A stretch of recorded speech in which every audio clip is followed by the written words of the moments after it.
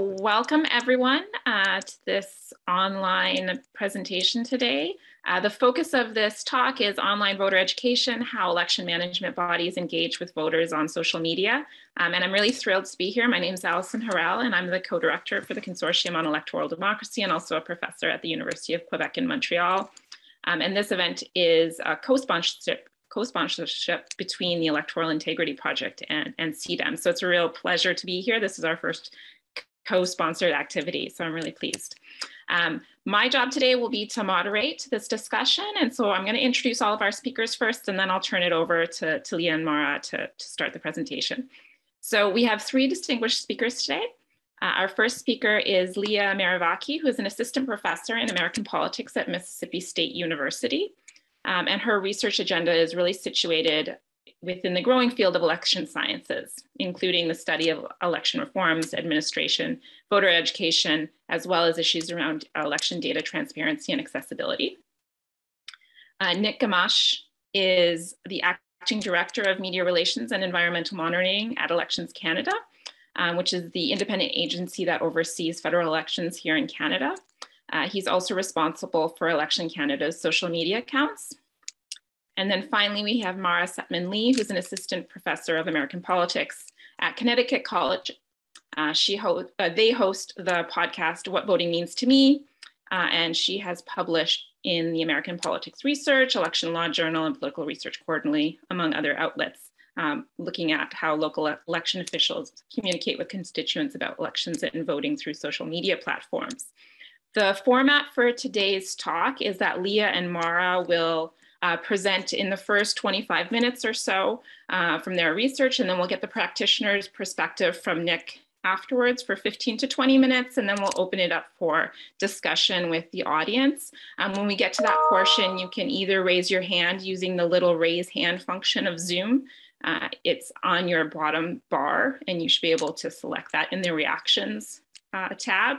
You can also put your questions in the chat either during the presentation or afterwards, and I can read those on your behalf. So we'll jump right in with Leah and Mara. I'm not sure which of you would like to start. Thank you so much, Allison. Thank you, Holly. It's great to be here. We're excited to talk about our work on voter education and also engage with Nick on what is going on in Canada. Thank you for bringing us together. I will get things started. The first step is sharing my screen and hope that it all works. And we can get started. Thank you for the opportunity to share some of our current work with Mara on voter education in the United States, specifically online. We will walk you through a lot of the projects that we are working for the last 3 years on measuring voter education and how we shifted and focused on local election officials' use of social media, and what are our current findings and some of the major questions that we have as we're moving our projects forward. This is one example of the things that we started looking at with Mara when we focused on social media among local election officials. This is Lake County Supervisors of Elections official Facebook page in Florida. The post was October 2, 2020, so a month before the November election. This is just one of the many examples of what things election officials talk about on their social media accounts, particularly Facebook. And this post is specifically about debunking some misinformation about how mail voting works and an effort from election officials to reassure voters that the mail process is secure, but also how it works, given some efforts to discredit the process and how secure it is.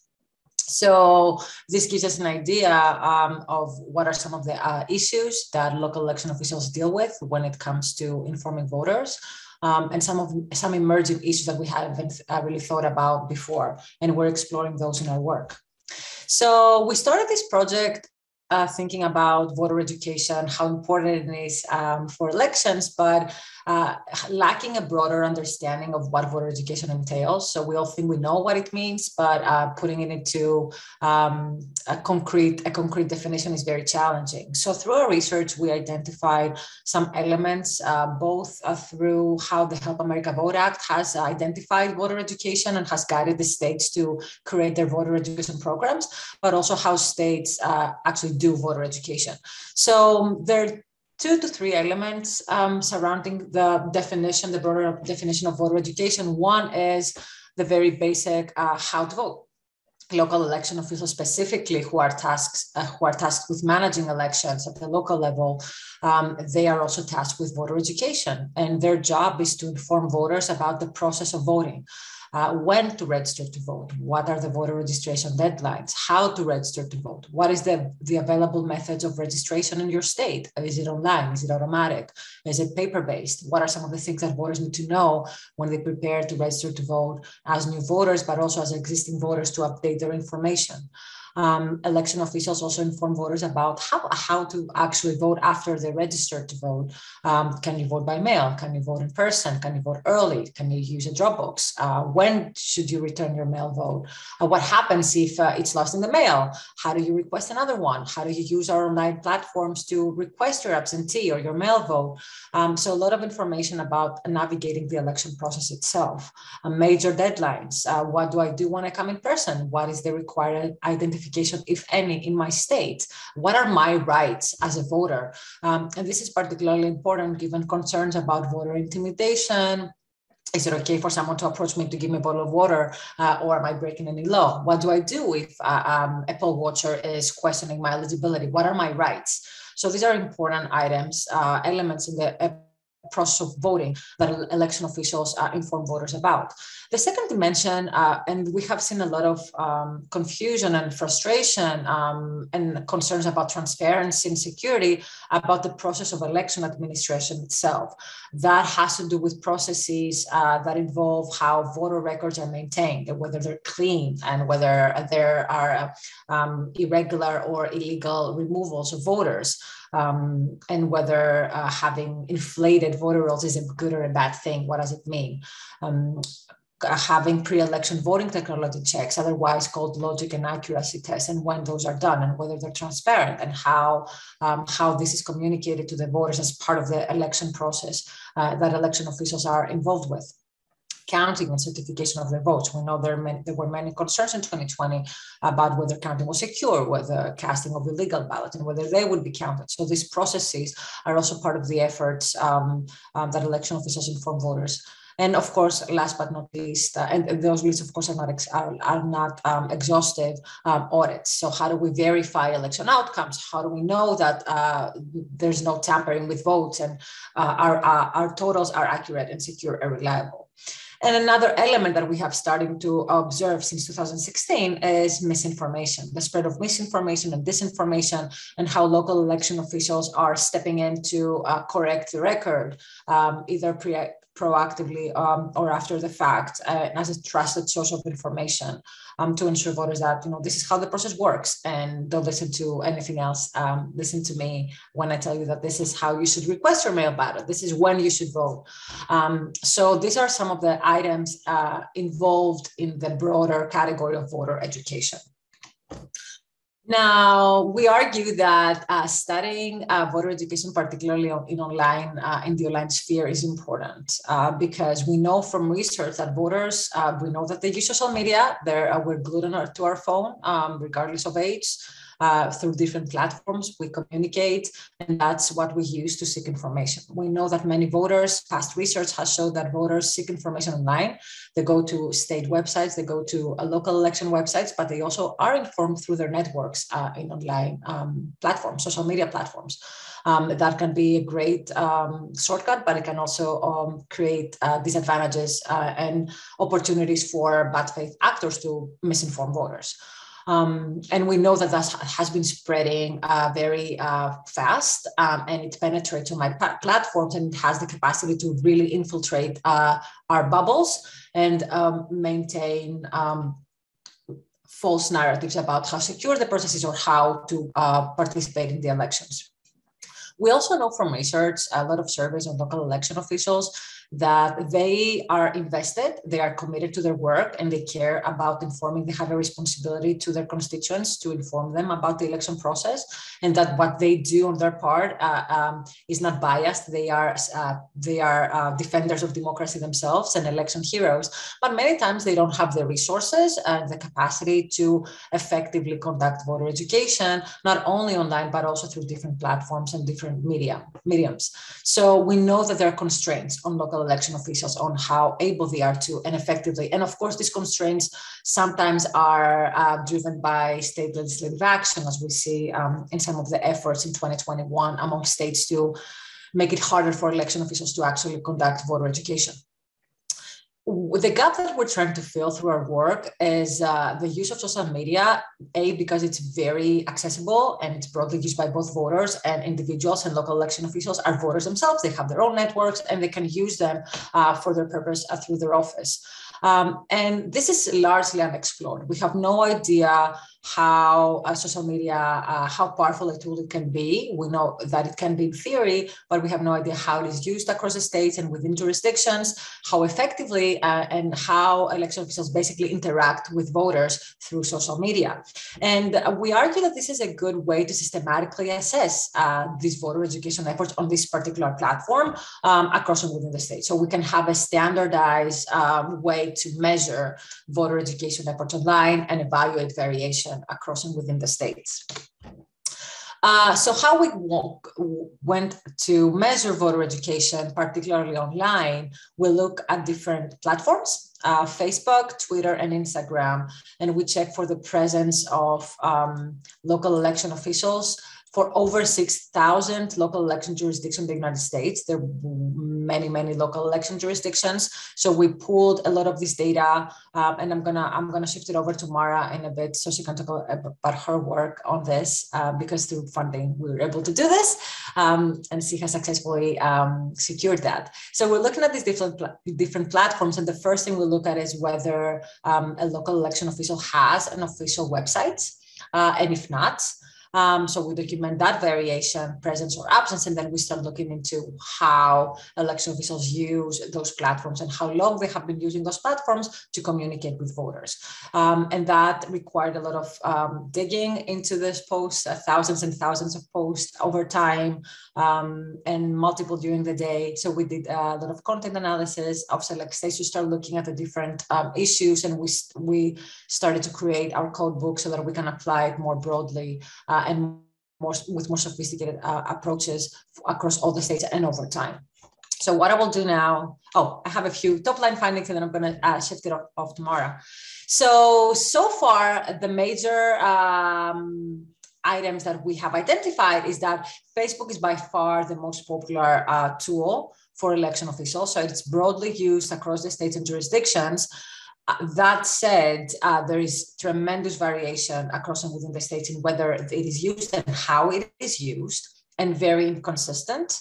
But we do find, confirming our expectations, that election officials post a lot about how to vote. This is when the deadline is to request your mail ballot. This is when we start sending our mail ballots to voters. Remember, today is the voter registration deadline. Remember, today is National Voter Registration Day. But we identify that election officials post less about the election administration process. So fewer posts about we're conducting, voter technology checks, we're conducting the certification today. So we see, so the comparative to those two items, there are way more posts about the process of voting. So the top line findings, again, through our research, is that we identify that there is a relationship between the usage of social media and outcomes on behavior, and we call those educative effects. So we theorize that the social media usage among local election officials has the power to inform voters and educate them about the process so that they don't make mistakes. It is very difficult to determine whether a voter sees the post of an election official and actually does an action. But we do find that there are a lot of behaviors associated with usage of social media, and that is using online voter registration and how to use mail voting and reducing the rates of rejected mail ballots. And also we theorize, the bigger picture is we theorize that as a result of those educative efforts, voters will have more confidence in the election process and in the accuracy of the election.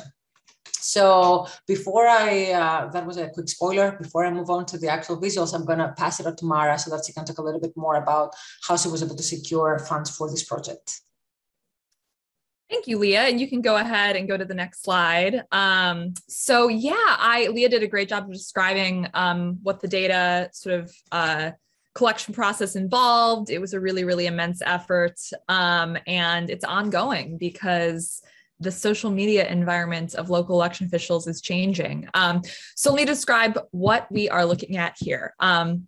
So this is sort of a heat map of all the online presence. So this is local election officials with a website, with a Facebook page or Facebook page, Twitter account, Instagram account across the United States. So this is for county level jurisdictions. So you notice that Alaska, Wisconsin, and all of these New England states aren't shaded. That doesn't mean voters there don't have any information online from their local election officials.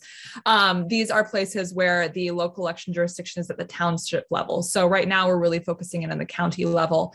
And so the darker shaded counties are counties where a local election official has a website, an active Facebook page, an active Twitter account, and an active Instagram account. And so the darker shades of the counties where there are more coverage, sort of their overall online presence, at least as we're measuring it right now.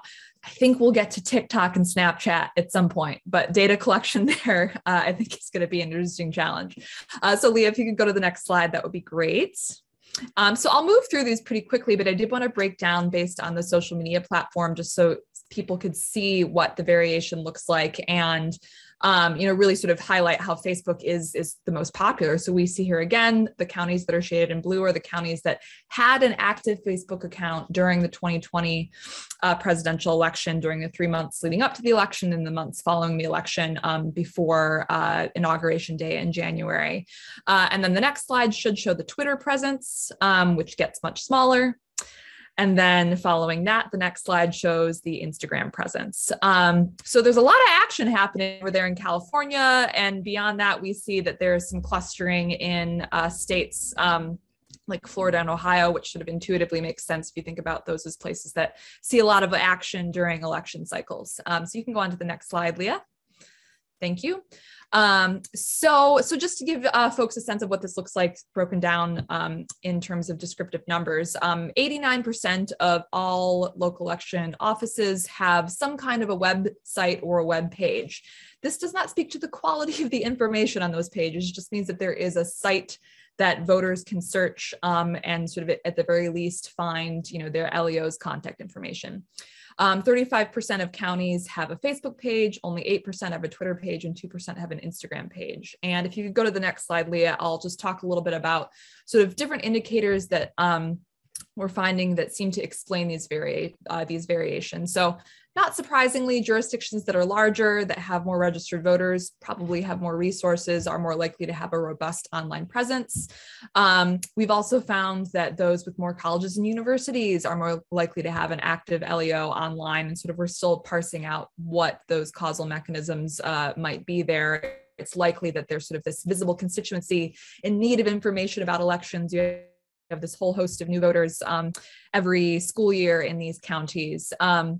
There also does seem to be some sort of relationship with electoral competition. Local election officials in states that are regularly competitive in presidential elections, particular like Ohio and Florida, seem to have a more robust online presence. And this is, possibly due to the fact that there's this sort of increased scrutiny on these states and this sort of increased need for transparency. There does not seem to be much of a relationship with partisanship, at least in terms of the partisan makeup of jurisdictions. Folks who study local election officials know it's quite hard to track down the partisan identity of local election officials, especially those that are nonpartisan or they're appointed. So we're still working on figuring that out. And then there's this really idiosyncratic question. Leah actually brought this up a couple of months ago. Maybe maybe what explains the variation is that just some LEOs really like Facebook. Like there could be these completely personal factors that sort of belie our standard understandings of bureaucratic behavior that explain this variation. We can go to the next slide, Leah. So I wanted to give a little bit of an insight into what LEOs are posting about and how we actually went about coding voter education. So the code book we've developed is like 20 pages, it's long, it's a big code book. And so this is an example of how we've broken down the coding based on different topics. So these are 3 topics related to information about how to vote: voter registration, vote by mail, and early in-person voting. And so within each of these topics, we've broken it down based on information voters would need to have in order to successfully complete these items. So for voter registration, you need to know the deadline. You need to know how to update your information. Maybe there's, an option to register online. To vote by mail, you got to know how to request it. Maybe there's an option to request it online. You got to know a deadline to return it, how to return it, what to do with the return envelope. There's all these different processes that voters, both need to be aware of in order to be able to cast a ballot, but also processes that will help make their experience easier. Like, oh, wow, I can just click this link and register online or request my mail ballot. And so this is the type of fine-grained detail that we're going into with our coding. So Leah, if you go to the next slide, I'm going to give an example of what this looks like. So the state that we have spent the most time hanging out in our content analysis is Florida. It seems like an obvious choice, I suppose, for folks who are familiar with US elections. It's one of those regularly contested elections in presidential election years. And so what we see here is evidence of what Leah was describing before, which is that local election officials post a lot about how to vote. So lots of posts about mail voting during 2020, lots of posts about registration, early in-person voting. We see that posts explicitly about misinformation are sort of way down at the bottom. We saw during the full year, January 1st, 2020 to January 20th, 2021, about 153 misinformation posts, but something we're exploring sort of how to capture posts that might be implicitly responding to misinformation. So, oh man, I saw this item in the news about fake drop boxes. Guess I better post a couple of things about where to find a drop box. And so those are posts that don't necessarily directly call out misinformation, but it's sort of an interesting measurement challenge that we're navigating. But we can, and this is sort of not even, there's a whole other category. This is not even an exhaustive list of all of the different things that we've developed for our code book. All right, let's see, next slide. So now for just a couple of slides, I'm going to turn it back over to Leah, who is going to talk about what we are doing to try to parse out the effects of all of these data that we've collected on voter behavior. Sort of like, do these efforts actually matter? I think that sort of is probably the question that most folks are interested in. We argue that from a normative perspective, it's important for local elected officials to be active in educating voters and have an online presence. But of course, we want to know if this matters. So Leah is going to talk a little bit about online voter registration and vote by mail. And then I'm going to sort of dip my toes into some of the work that we're starting to do to look at voter confidence. Thank you, Mara. So we're trying to be very careful when we theorize about how the use of social media from election officials actually affect outcomes. And it's very hard to theorize about their impact on voter turnout. So we're trying to be more careful about those claims that we make in terms of behavior. And the 2020 election was a great opportunity to study online voter registration because in-person registration was very limited. And so we theorize that there is a great opportunity for election officials to direct their voters to use the OVR system in Florida, to register as new voters, but also to update their voter registration information. So their name, their partisanship, or their address, so that when they go on election day, they don't have to have any issues and they can cast a valid ballot. So the plot on the left shows the relationship between using the OVR structure, so logging into the online voter registration platform in September, so a month before the November election, and the relationship between that and new registration. So we found that when voters in Florida use the online voter registration, they do use it to register to vote as new voters. Interestingly, we found no relationship between Facebook posting among election officials and new registrations, which suggests that there might be challenges in local election officials reaching new voters. But on the right-hand side, we show that there's a strong and positive relationship between Facebook posting among election officials, particularly in the last month before the election in 2020, and using the OVR platform.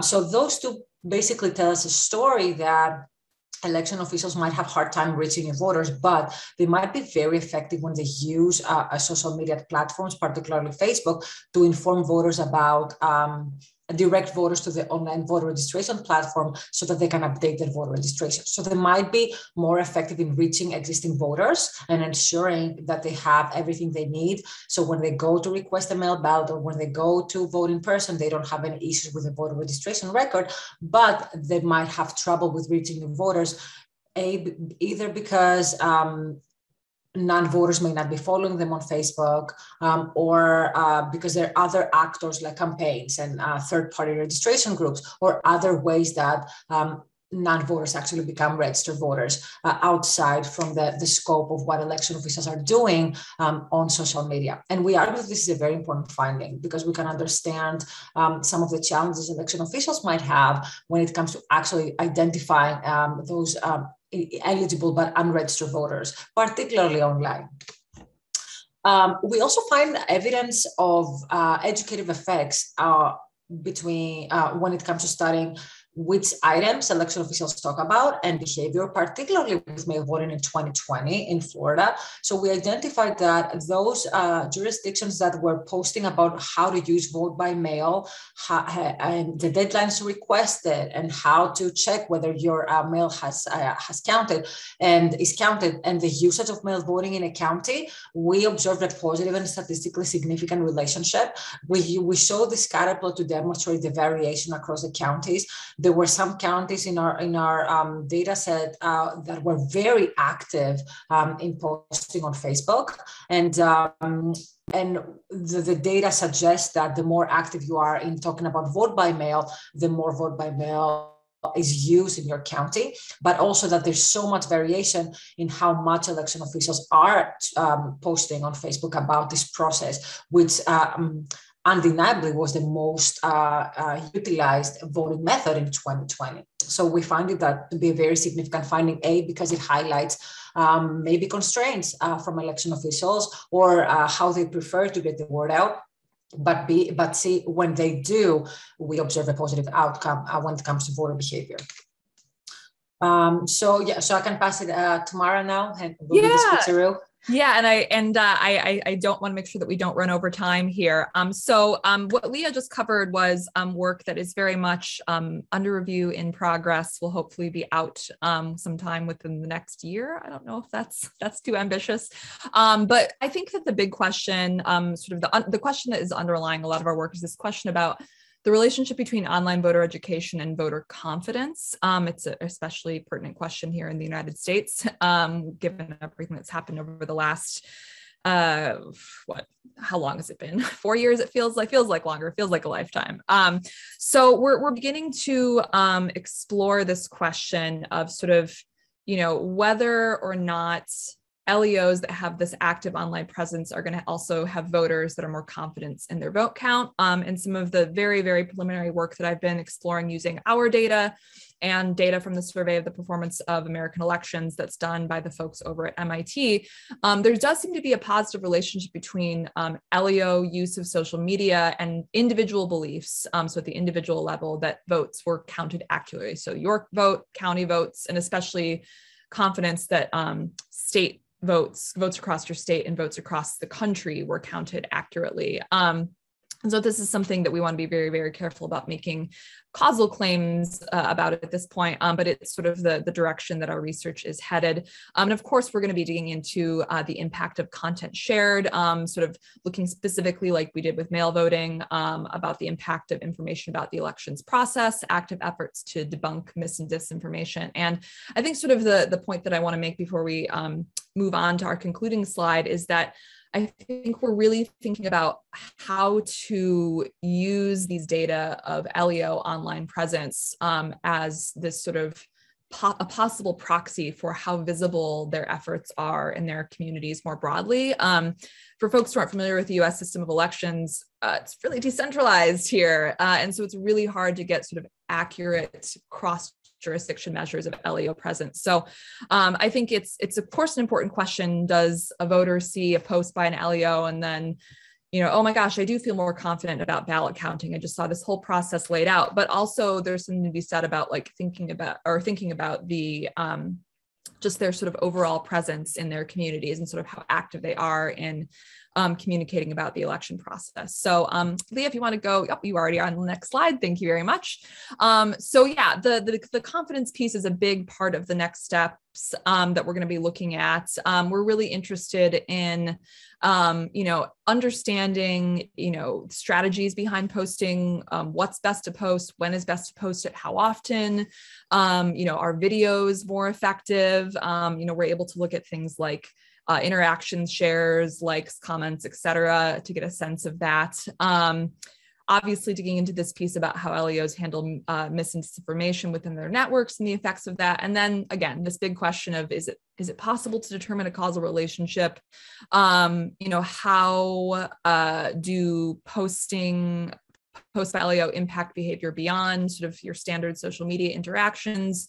Yeah, like what is the relation? Is it a direct impact? Is it indirect? And then I think that's this bigger question of sort of what other activities capture online voter education. So there's the social media proxy, but also sort of, websites. We haven't even begun to dig into websites and the contents that's shared on websites. And I think that bigger picture, we are really interested in understanding how we can use these data sort of to form a foundational understanding of what voter education looks like in the United States. And sort of the next sort of big hurdle, I think, will be to tackle jurisdictions where all efforts are offline. And it's much more difficult to sort of get a sense of what's going on. So that is my concluding thoughts. Leah, I don't know if you want to add anything else. Yeah, if we are okay with time, I have just a few more comments. On the last part, particularly, we do focus on social media because it's accessible. We have all these major, this data that we can look at and explore.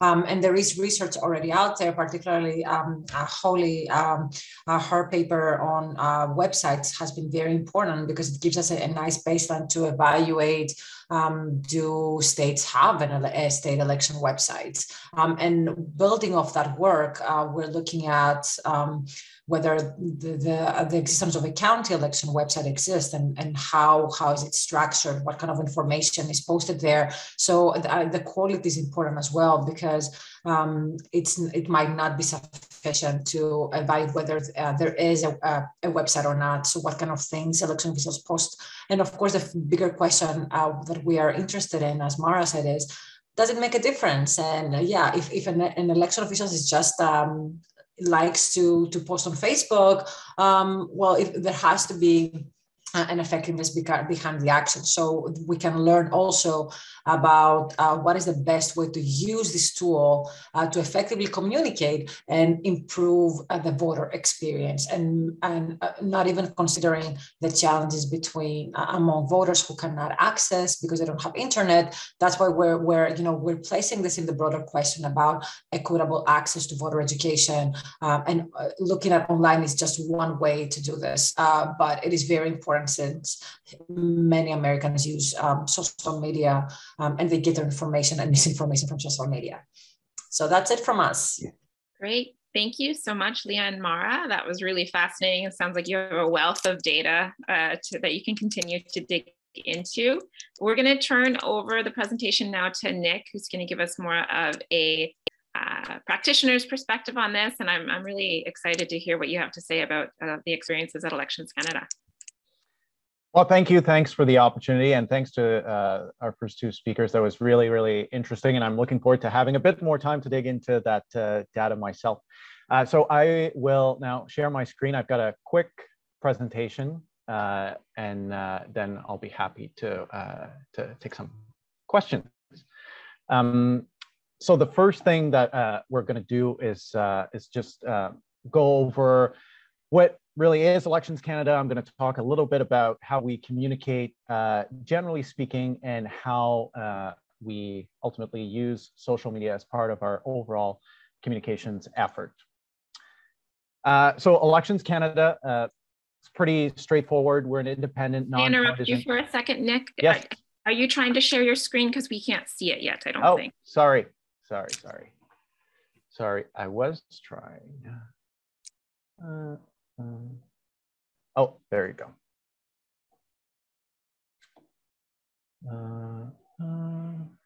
So I will. Can you see that now? We see your slides and notes. And notes? Yep, we're not seeing the shared presentation. We're seeing, can you hit the little bar at the bottom to start the presentation? Hold on. Of course that was gonna happen.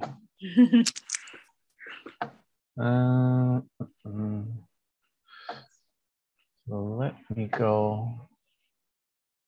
I'm gonna try something. I've got too many screens. This is a leftover from the election. Okay.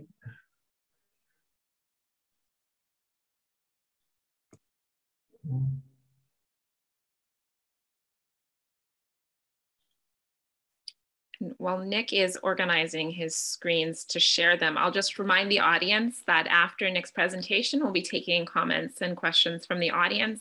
And there's two ways that you can do that. One is by posting them in the chat, and I'll read them out loud for you. The other way is to use the reaction option at the bottom and raise your hand, and then I'll call on you and you can pose your question by out loud. Okay.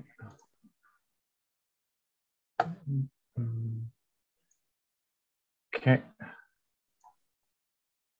How is this? Perfect, we can see it. Okay, sorry about that, everyone. So I won't go over my wonderful first slide again. Just get to who we are. So we're an independent agency. Our role is to administer only federal elections. We have nothing to do with provincial or municipal elections in Canada. And a federal election in this country is really 338 elections in each electoral district, but all with the same rules, all governed by the Canada Elections Act. We had an election not too long ago. I'm still recovering a little bit. It was on September 20th, and just north of 17 million people voted, which is roughly a 62.5% turnout rate, which is a bit down from our previous election in 2019. How we communicate.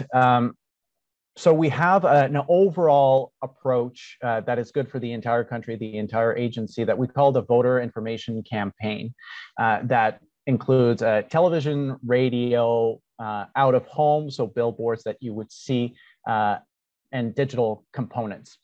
And this is what we do for election campaigns. We have this voter information campaign with overall very high level messaging that we divide into various phases, focused on where, when, and ways to register and vote. So at the beginning of an election, we'll focus on registration, then the delivery of the voter information card, which is a card that every Canadian elector gets in the mail with all the information they need to register and vote. And then we talk about early voting options and election day reminders. For this election, we added a component, which was the health and safety measures, because it was an election delivered in the context of a pandemic.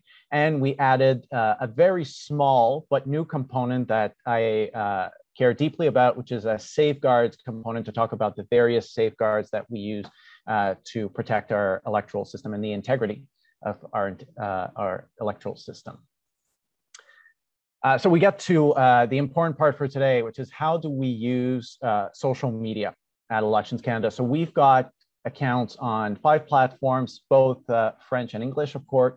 We're talking about Facebook, Twitter, Instagram, which are the main ones that we use to communicate. We also have a YouTube channel that is growing and doing better, and LinkedIn we do use because there's a big recruitment component to what we do, and that's the main goal for that platform. And we use social media both to post proactive content, but also to respond to inquiries. And I'll talk a bit more about that later because that's an increasingly important component of what we do. So how do we use various platforms? So you see here an example of an Instagram carousel that we did. So we've got messaging planned both during and outside elections. We've got a communications calendar that we develop ahead of time to plan communications like this. This one was for election day, but it was planned months before. And we've got messaging scheduled for each day during an election. And outside of election, it's a bit quieter, but it's something that we're developing. And our first two speakers were talking about process and electoral management bodies talking about process. And that's something that we're trying to do even more outside of elections because we're seeing a lot of interest even outside of elections, certainly something that we witnessed after the 2019 election. People had questions about elections even when there is no federal election happening. This is another example of how we use Twitter. So we developed Twitter moments to really harness the potential platform, but we also have regular proactive posts on Twitter. And that is one of the things that we're trying to develop is harness the potential of each and every platform that we use previously. And it's important to know that electoral management bodies arguably are pretty new to social media and becoming more sophisticated over time. 2015 was our first election using social media. So it's still in its relative infancy for us. It used to be that you would develop a message in French and English and you would post it on all platforms without worrying about the strengths and weaknesses of that particular platform. So we're moving more and more away from that. And in with Twitter, for example, we also pushed it a little bit during the election where there was a certain service that we weren't able to offer for this election on various campuses across the country. And a lot of people, particularly younger people, were upset about this. And one way that my team during the election suggested we respond was to invite people to DM us, our team, and we would walk them through ways to register and vote directly on the spot. So offering one-on-one service. And I'm not going to say that it was a fantastic success because our numbers were relatively limited, but the elector experience of the people who did that was quite something. We got very nice notes by social media standards of people thanking us for doing that. And that's something that we want to continue to explore in the future.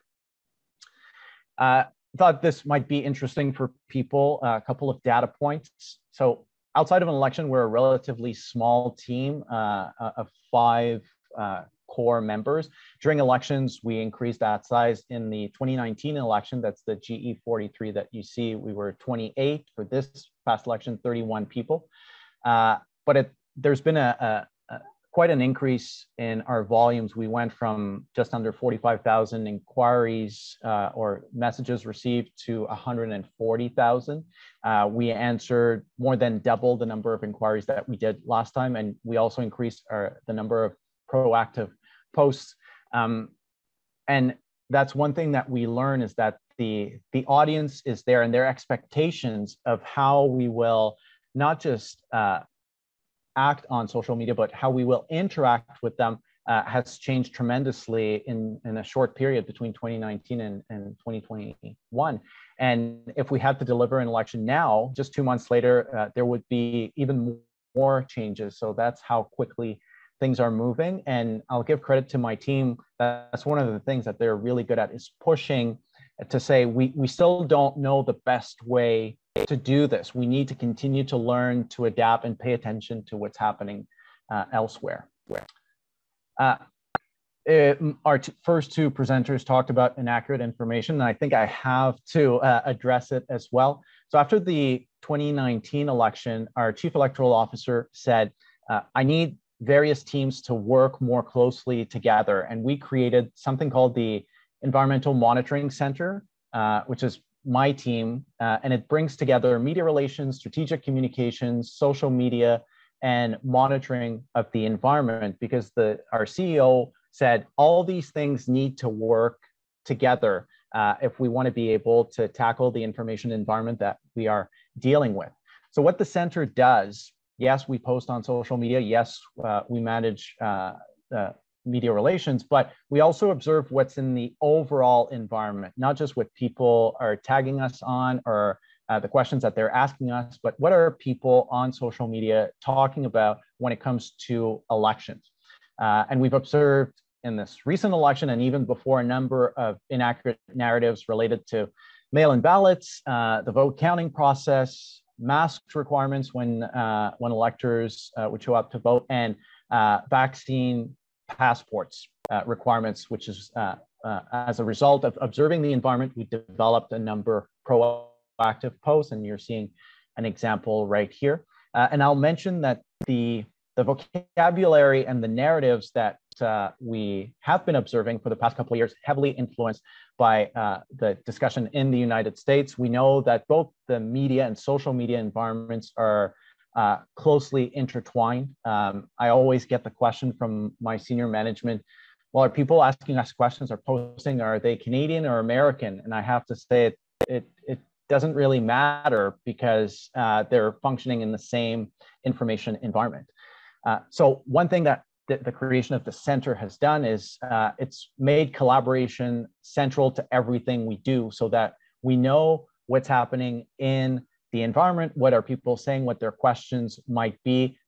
That feeds the strategic communications component that starts developing messages with our internal clients and various parts of the agency. And then we can develop messaging, both proactive. I mentioned the vaccine passport example, where we were able to say, even people started asking us questions that, no, you will not need a vaccine passport to vote in the federal election, but also to get very quick reactive responses. One thing that we have done in the lead up to our most recent election is developed what we call a repository of answers. So we have hundreds and hundreds of potential questions and answers already approved that our agents, even people who have just been onboarded, can start using right away, but they can also, when we don't have an answer, can start escalating to their supervisors really, really quickly. And that meant that we were able to be quite nimble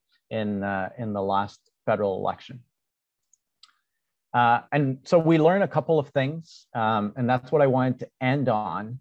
And I think I mentioned a couple already, but the expectations from an audience perspective are changing, and they're changing quickly. They expect us to be where they are when they ask us a question on social media, which in the past would have gone to our public inquiries unit and telephone. If we encourage social media users to call us, we might as well say, don't talk to us, because they will not do that. They expect us to answer where they are.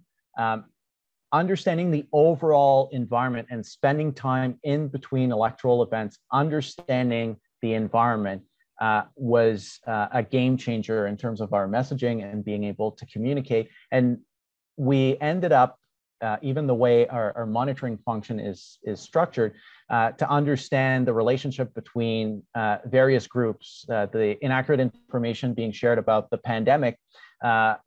Some of the same users were sharing information about elections. So we were able to identify that already and try to come up with messaging that if not to be able to counter that inaccurate information, to be able to reach that passive audience that sees that kind of inaccurate information. Less is more. We were developing a lot of messages in the past, and what we've learned is we can really spend more time developing more effective posts, fewer of them, and tailor them to the various platforms. And we had tremendous success, particularly on Instagram, which is a platform that our CEO was keen to be on because of the demographic of that platform. So we want to continue to build on that. And the growing number of platforms. What happened after the US election is we saw the relative growth of a number of smaller platforms. So from a monitoring perspective, we tried to keep an eye on that. We were monitoring 67 platforms in 14 languages. That takes time and effort to do that.